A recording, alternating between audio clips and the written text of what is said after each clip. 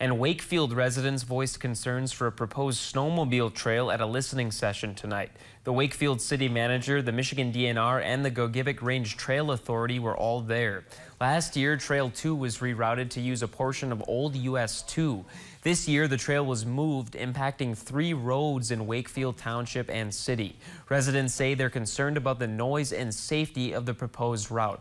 We're looking at options. It's a very difficult situation. There's not a lot of places to run a trail between Ramsey and Wakefield, and as a department and working with the club and partnering with the local community, we're looking at any option available to find a good route.